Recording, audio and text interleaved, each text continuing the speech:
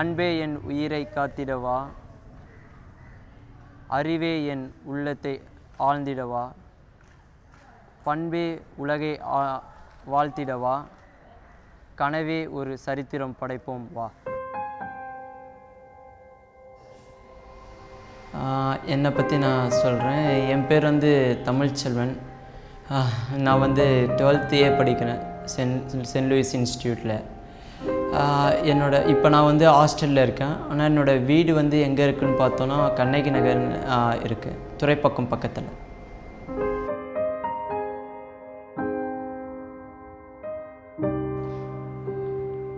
என்னோடய daily routine பார்த்தா நான் மார்னிங் வந்து 5:30க்கு எழுந்துருவோம். அதுக்கடுத்தது நெக்ஸ்ட்டு என்னோடய பெட்லாம் அரேஞ்ச் பண்ணிட்டு ப்ரெஷ்லாம் பண்ணிட்டு ஒரு 6 o'clock வந்து ப்ரேயர் முடிச்சுட்டு அப்படியே ஸ்டடிக்கு போய்டுவோம். அப்புறமா ஸ்டடி முடிஞ்சதுக்கு அடுத்தது பிரேக்ஃபாஸ்ட் இருக்கும். அடுத்து ஸ்கூல் ஸ்டார்ட் ஆகிடும். ஸ்கூல் வந்து அட்டென்ட் பண்ணி படிப்போம். பிரெய்லி நான் படிக்கிறது ஃபுல்லாகவே பிரெய்லி தான் படிப்போம். அதுக்கடுத்தது 4 o'clock திருப்பி எக்ஸசைஸ் இருக்கும். எக்ஸசைஸ் முடிச்சுட்டு நெக்ஸ்ட்டு ஸ்டடி இருக்கும். பாத்திங் இருக்கும் இன்பிட்வீன். அதுக்கடுத்தது ஸ்டடி இருக்கும். ஸ்டடிக்கு அடுத்தது டின்னர் இருக்கும். நைட்டு கிளாஸஸ் இருக்கும், கொஞ்சம் மியூசிக் கிளாஸு. அதுக்கடுத்து வந்து 9 o'clock நாங்கள் பெட்டுக்கு போயிடுவோம்.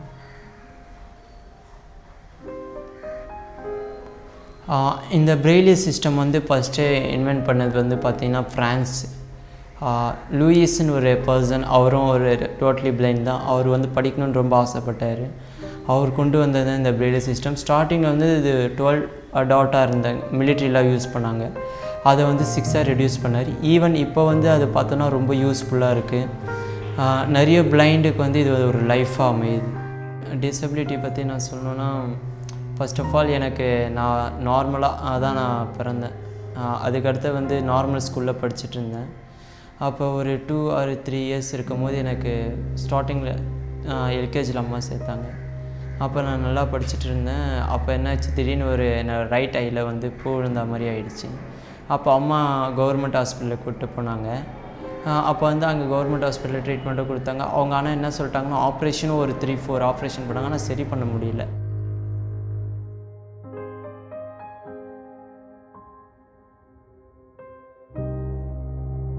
ஒரு நாள் வந்து ஈவினிங் ஒரு 4 o'clock என்னாச்சு, நான் ஸ்கூல் முடிஞ்சு வரும்போது அங்கே வந்து எப்படி இருக்குன்னா, வராண்டா மாதிரி இருக்கும். அந்த வராண்டாவுக்கு நடுவில் வந்து ஒரு சன்ஷைனுக்காக அந்த ஸ்பேஸ் இருக்கும், சுற்றி கிளாஸஸ். அப்போ நான் வரும்போது லெஃப்டில் டேன் பண்ணும்போது ஒரு பையன் வந்து காலை நடுவில் நீட்டிட்டான்.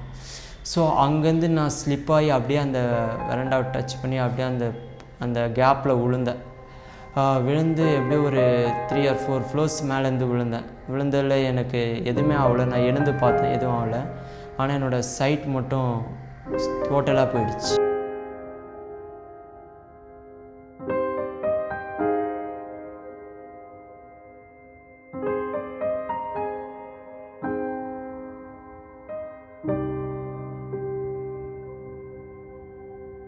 ஆனால் என்னால் என்ன ரியலைஸ் பண்ண முடியல.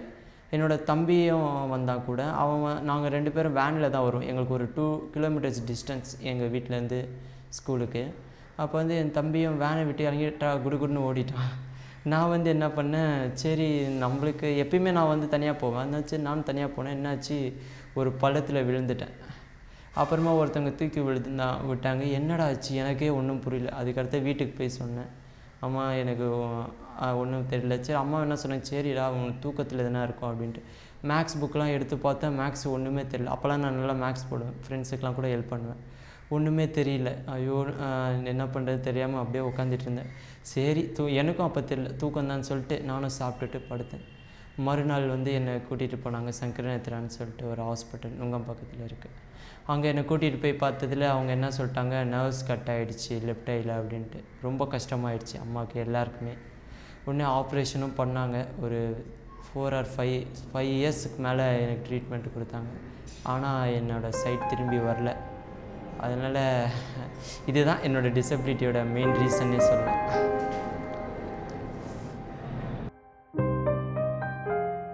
என்னோடய அம்மா அப்பா வந்து ரொம்ப கஷ்டப்பட்டாங்க. நான் சொல்லணும்னு நினச்சேன்னா, எப்படியோ ஒரு 7-8 வருஷங்கள் கிட்ட என்னோடய ஹாஸ்பிட்டல்லே எங்கள் அம்மா இருந்தாங்க. எங்கள் அப்பா டெய்லியும் போய் எனக்கு சாப்பாடு வாங்கிட்டு வர்றது, அதை மாதிரி எல்லாமே ஹெல்ப் பண்ணார். அதுக்கடுத்து அவர் வேலைக்கும் போயிட்டு எனக்கு சாப்பாடு வாங்கிட்டு வந்து நிறைய இது பண்ணார். ஆப்ரேஷனுக்கு காசு இல்லாத டைமில் எங்கள் அப்பா ஒரே ஒரு நிலம் தான் நாங்களே வச்சுருந்தோம். அந்த நிலத்தை விற்றுட்டார். ஒரு 10 லட்ச ரூபா கிட்ட அப்பயே விழுத்து எனக்கு செலவு பண்ணார். இப்போ எங்ககிட்ட எதுவுமே இல்லை. ஆனாலும் எங்கள் அப்பா அம்மா ரொம்ப கஷ்டப்பட்டாங்க அந்த டைமில். எனக்கு இது மாதிரி ஆயிடுச்சுன்ட்டு நைட்டு கூட தூங்க மாட்டாங்க சில டைம். இந்த பள்ளியில் படிக்கின்ற எல்லா மாணவர்களும் சிறந்த மாணவர்கள் தான். அந்த சிறந்த மாணவர்களுள் மிக முக்கியமானவர்னு சொன்னாக்கா என்னுடைய மாணவன் தமிழ்ச்செல்வன். தமிழ்ச்செல்வன் வந்து அவனுடைய இளைய வயதிலிருந்தே பல கஷ்டங்களை பட்டுட்டு நம்ம இந்த தமிழ்ச்செல்வன் குடும்பத்தை பார்க்கும் பொழுது அவங்க சின்ன வயசுலேருந்தே ரொம்ப ஸ்ட்ரகிள் பண்ணிட்டு ரொம்ப கஷ்டப்பட்டுட்டு இருக்காங்க. குடும்ப சூழ்நிலையை பார்க்கும் பொழுது அதுக்கும் ஆடடாக என்னன்னு பார்க்கும் பொழுது அவருடைய தந்தைக்கும் இது போல் கண் பார்வை வந்து கொஞ்சம் கொஞ்சமாக போயிட்டுருக்கு. ஏன்னா அவருக்கு ஏற்பட்ட ஒரு சின்ன விபத்தின் மூலம். சார் அவன் எனக்கு கிடைச்சது வந்து ஒரு பிரசாதம் சார். நான் அவனுக்கு அப்பாவாக இருக்கிறதோட அவன் எனக்கு கிடைச்சது தான் ரொம்ப அதிர்ஷ்டம். Can remember many of the visuals. பட்டு பர்டிகுலராக நான் சொல்லணும்னு நினச்சேன்னா என்னோடய பழைய ஸ்கூல் விஷுவல் இப்போயும் எனக்கு ஞாபகம் இருக்குது. என்னென்னா அந்த ஸ்கூலை இடிச்சிட்டு அங்கே நிறைய வீடெலாம் கட்டிட்டாங்க. ஆனால் அந்த ஸ்கூல் இந்த ஞாபகம் எனக்கு இப்போயும் இருக்குது. மற்றபடி அம்மா அப்பா விஷுவல் கொஞ்சம் ஞாபகம் இருக்குது. மற்றபடி எனக்கு எல்லாமே மறந்துச்சு.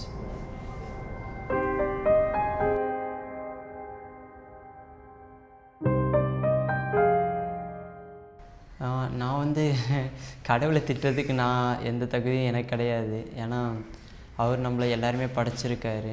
ஈவன் நான் கடவுளாக நினைக்கிறது அம்மா அப்பாவை தான். ஸோ நான் எல்லாத்தையுமே கடவுளாக நினைப்பேன். ஒவ்வொரு சின்ன தூசு துரும்பு கூட அது கூட கடவுள் தான். அது நினச்சா எல்லாத்தையும் சாதிக்க முடியும்.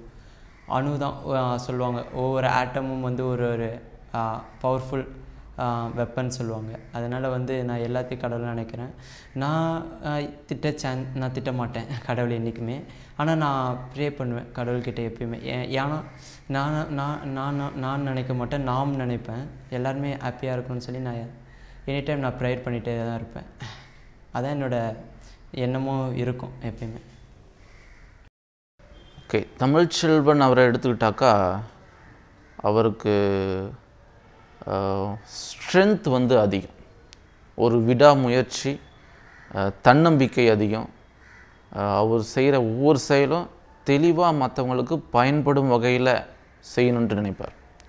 அவர் ஒரு சுயநலம் கலந்துருக்காது. எப்போவுமே எந்த ஒரு பேச்சிலும் சரி, மற்றவங்களோட பேசும்பொழுதும் சரி, எந்த ஒரு செயலாக இருந்தாலும் சரி, தனக்கு மட்டும்தான் அது பயன்படணும் அப்படின்னு நினைச்சதே இல்லை இது வரைக்கும்.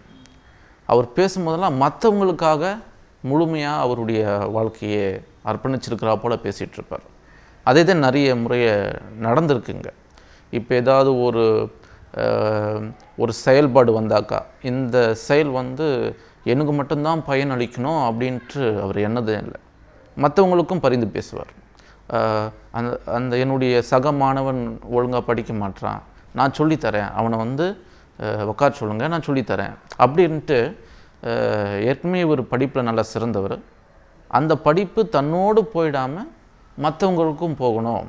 மற்றவங்களும் இப்போ யாராவது தேர்வில் தோல்வி அடைஞ்சிருந்தாலும் அவங்களுக்கு சொல்லி தந்து இன்னும் அவன் அடுத்த பரீட்சையில் கண்டிப்பாக ஒரு தேர்ச்சி பெற்று நல்ல மதிப்பெண் பெறணும் அப்படின்ட்டு நினைக்கிற ஒரு நல்ல உள்ளம். ஐஏஎஸ் ஆஃபீஸர்னு நான் நினைக்கல. ஐஏஎஸ்ன்றது என்னோடய ட்ரீம் மாதிரி, ட்ரீமே தான் அது. பார்த்தா நான் சின்ன வயசில் எனக்கு ஒரு ஒரு என்ன சொல்ல ஒரு குறிக்கோளே இல்லாமல் இருந்தேன். அப்போல்லாம் வந்து என்னோடய லைஃப் ஃபுல்லாக ஹாஸ்பிட்டல், வீடு அந்த மாதிரியே இருந்துச்சு. அப்போ இன்கேஸ் நான் என்ன நினச்சேன்னா ஃபர்ஸ்ட்டு நான் ஒரு டாக்டர் ஆகணும், அதன் மூலமாக நிறைய பேருக்கு உதவி செய்யணும் அப்படின்ட்டு. ஆனால் என்னோடய சைட்லாம் போனதுக்கு அடுத்தது அந்த டாக்டர்ன்ற இது என்னன்னு தெரியல, ஆட்டோமேட்டிக்காக என்னை விட்டு போயிடுச்சு. அப்புறமா ஏஎம்எல்லாம் படிச்சுட்டு இருந்தேன். இந்த செகண்ட் ஸ்டாண்டர்ட், தேர்ட் ஸ்டாண்டர்ட் அப்போல்லாம் நான் படிச்சுட்டு இருக்கும்போது டீச்சர்லாம் வந்து நீ நல்லா பெருசாக வருவா அப்படின்னு சொல்லி என்கரேஜ் பண்ணிகிட்டே இருந்தாங்க. ஸோ அப்போ வந்து என்னாச்சுன்னா ஒரு ஃப்ளட்டு வந்துச்சு. அப்போ அந்த ஃப்ளட்டில் என்ன ஆச்சுன்னா எங்கள் வீடு வந்து ரொம்ப தாழ்வான இடம். அதனால எங்கள் வீட்டிலலாம் தண்ணி நிறைய வரும், ஏரி பக்கத்தில் இருக்கிறதுனால. அப்போ வந்து அந்த தண்ணிலாம் வந்து எங்கள் வீட்டை சூழ்ந்து வரும்போது அப்போ வந்து எங்கள் வீட்டில் கரண்ட்டும் இல்லை. அதுக்கடுத்தது வீட்டை விட்டு வெளியே, ஏன்னா ஒரு 2 கிலோமீட்டர்ஸ் கிட்ட வாக் பண்ணி தான் போகணும் மெயின் ரோடு வரணுன்னா, ரொம்ப உள்ளே இருக்கும். அப்போ வந்து அங்கே யாருமே வரல, அதனால் ரொம்ப மக்கள்லாம் கஷ்டப்பட்டாங்க. அப்போ என்னாச்சு, டிஸ்ட்ரிக்ட் கலெக்டர் அவர் வந்தார். ஆனால் அவர் பண்ண ஒரே ஒரு இன்சிடெண்ட் தான் இப்போயும் என்னால் ஃபர்கெட் பண்ண முடியல. I am not forget. அது என்ன இன்சிடெண்ட் பார்த்தோன்னா, அப்போ வந்து அவர் வந்து அப்படியே அந்த காரோடு வந்துட்டு அப்படியே போயிட்டார். அப்போ வந்து அந்த மெயின் ரோட்டில் வந்தாங்க. அப்போ பீப்புள் வந்து அவர் பின்னாடியே பின்தொடர்ந்து வந்து அவர்கிட்ட வந்து அந்த பெட்டிஷன்லாம் கொடுத்து, இங்கே கொஞ்சம் பள்ளம்லாம் வெட்டி வச்சா அதில் தண்ணி தேங்கி வைக்கலாம் அப்படின்லாம் சொல்லலான்னு நிறைய ஐடியா கொடுக்கலான்னு வந்தாங்க. ஆனால் அவங்கள யாருமே அந்த கலெக்டரை மீட் பண்ண விரும்பல. அவங்க வந்து அந்த ஆஃபீஸர்கிட்ட மட்டும் பார்த்துக்குங்க அப்படின்னு சொல்லிட்டு டக்குன்னு போயிட்டாங்க. அப்போ வந்து அங்கே இருந்த சின்ன பசங்கள்லேருந்து பெரியவங்க வரைக்கும் அப்படி நினச்சாங்க. அப்போ இவரெல்லாம் ஐஏஎஸ் படித்து எதுக்கு கலெக்டராக இருக்கார், அப்புறமா எதுக்கு மக்களை பார்க்காம இவங்களுக்கு வேறு என்ன வேலை அப்படின்னு சொல்லி ரொம்ப கஷ்டமாக பேசுனாங்க. சில பேர் சின்ன பசங்களாம் வந்து நம்மளாம் இது மாதிரிலாம் ஆகக்கூடாது, ஐஏஎஸ்னால் இப்படி தான் பண்ணுவாங்களா அப்படின்னு சொல்லி கேட்டாங்க. அப்போ நினச்சேன், அப்போ தான் எனக்கும் தெரிஞ்சிச்சு, ஐஏஎஸ்லேயும் இப்படிப்பட்ட ஐஏஎஸ்லாம் இருக்காங்க அப்படின்னு சொல்லிட்டு. அதனால் அந்த பசங்களாம் சொன்னது பொய்ன்னு நிரூபிக்கணுன்றதுக்காக தான் நான் இப்போயும் நினைக்கிறேன். இந்த ஐஏஎஸ் நான் வந்து ரிச்சான பீப்புளை மீட் பண்ணுறனோ இல்லையோ, புவரான பீப்புள் தான் மீட் பண்ணணும், அவங்களுக்காக தான் உழைக்கணும். அதே மாதிரி என்னோடய பிரதர்ஸ், என்னோடய டீச்சர்ஸ் எல்லாருமே வந்து என்னை ஈவன் ஐஏஎஸ்ன்னு தான் கூப்பிடுவாங்க. ஏன்னா நிறைய பேர், முக்கியமாக சொன்னால் சார்ஸ் பிரதர், ஏன்னா அவர் மெனி இன்சிடெண்ட் எவ்வளோ பேர் இருந்தாலும் சரி என்னை ஐஏஎஸ்ன்னு தான் கூப்பிடுவார். அதே மாதிரி என்னோடய இன்யாஸ் பிரதரும் சரி, எப்போயுமே வந்து என்னை எதனா ஒரு சின்ன விஷயம் கூப்பிட்டா கூட என்னை ஐஏஎஸ்ன்னு சொல்லி அந்த விஷயத்த சொல்லுவார். Yes sir, union public service commission, S UPS exam starting எப்பயோ நான் ஸ்டார்ட் பண்ணிட்டேன்.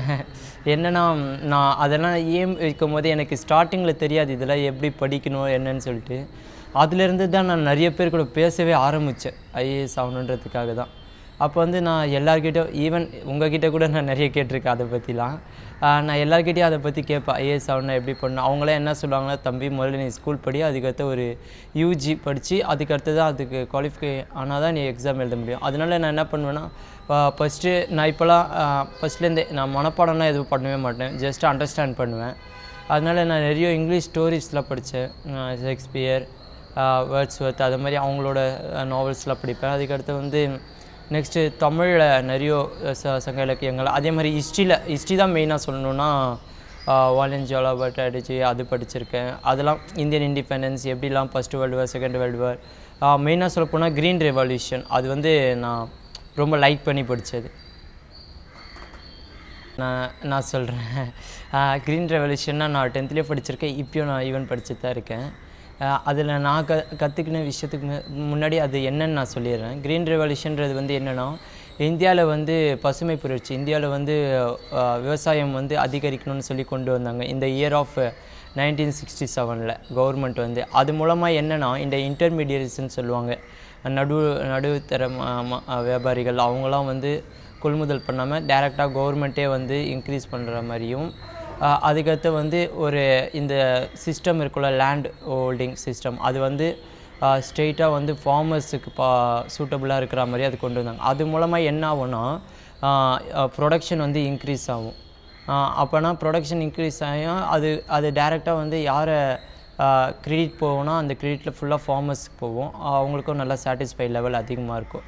முக்கியமாக சொல்லப்போனால் எந்தெந்த லேண்டுக்கு ஏற்ற மாதிரி எந்தெந்த க்ராப்ஸ் க்ரோன் பண்ணுறது அப்படின்னு சொல்லி தான் அதோட பேசிக் அசம்ஷனு. இது மூலமாக நானும் அவங்களுக்கெல்லாம் ஹெல்ப் பண்ணணுன்னு ரொம்ப ஆசைப்பட்றேன். நான் பிக்கஸ்ட்டாக கெஸ் பண்ணுற என்னோடய பியூட்டிஃபுல் திங்க் வந்து ஐ ரிசீவ்டு அவார்ட்ஸ். பாஸ்ட்டில் நிறைய ஒரே ஒரு அவார்டு, ஆனால் அதுவும் யார் கையில் வாங்கினேன்னா ஐஏஎஸ் பொன்னையன் சார் கையில் வாங்கியிருக்கேன். தினத்தந்தியில் அந்த அவார்டு வந்து அவர் கொடுத்தாரு. அது வந்து என்னோடய அன்ஃபர்கட்டபிள் மூமெண்ட்டாக இருந்துச்சு. நெக்ஸ்ட்டு வந்து நான் ஒரு இங்கிலீஷ் பேசி ஒரு 70-80 பேரில் நான் பேசி ஒரு சாக்லேட் வின் பண்ணேன் பிரதருக்கு வச்ச காம்படிஷனில். அது ஒரு அன்கம்ஃபர்டபுள் மூமெண்ட்டு. அதுக்கடுத்தது ஈவன் நான் வந்து அந்த மழை தண்ணியில் கூட என்னோடய புக்ஸ் எல்லாம் நான் சேமித்து வச்சு அதை பார்த்துட்டே இருந்தது. அது ஒரு அன்ஃபர்கெட்டபிள் மூமெண்ட். நான் என்ன நினைக்கிறேன்னா, ஐஏஎஸ் ஆகுது ஒன்றும் அவ்வளோ பெரிய கஷ்டம்னு நான் நினச்சி பார்த்ததில்லை. ஏன்னா நான் நான் அதை ஸ்டார்ட் பண்ணிட்டேன். இனிமேட்லி என்னோடய ரேஸ் ஃபுல்லாக ஃபார்வேர்டில் தான் இருக்கும். ஒரு வாட்டி கூட பேக்வேர்டில் வர சான்ஸ் கிடையாது. நான் ரொம்ப லைக் பண்ணுற லீடர் பார்த்திங்கன்னா அப்துல் கலாம். அவர் சொன்ன ஒரே ஒரு வார்த்தை அது இன்றைக்கி எனக்கு ஞாபகம் இருக்குது. என்னென்னா, கீழேருந்து பார்க்கும்போது மலையோட உயரம் வந்து அவ்வளோ பெருசாக இருக்குது அப்படின்னு நினச்சி வியந்து போவோம். ஆனால் அந்த மலையோட உச்சியில் போய் நின்று பார்த்தோன்னா பூமியை நம்மளை சுற்றி இவ்வளோ சின்னதாக இருக்குதுன்னு நினச்சி பார்ப்போம். அப்படி தான் நானும் என்னோடய டிஃபிகல்ட்ஸு என்ன தான் எனக்கு டிஃபிகல்ட்ஸ் இருந்தாலும் அது ஒவ்வொன்றும் என்னோடய ஸ்டெப்பாக தான் இருக்கும். நான் போகிற பாதையில் எவ்வளோ டிஃபிகல்ட் வந்தாலும் அதை ஃபேஸ் பண்ணி போவேன். இன்னொன்று சொல்லணுன்னா, இந்த உலகமே ஒரு டிஃபிகல்ட்டு தான். அந்த டிஃபிகல்ட்டு ஃபேஸ் பண்ணாதவங்க மனுஷனாக இருக்க முடியாது. நானும் ஒரு மனுஷனாக இருப்பேன். அதுவும் குறிப்பாக ஒரு ஐஏஎஸ் ஆகும்.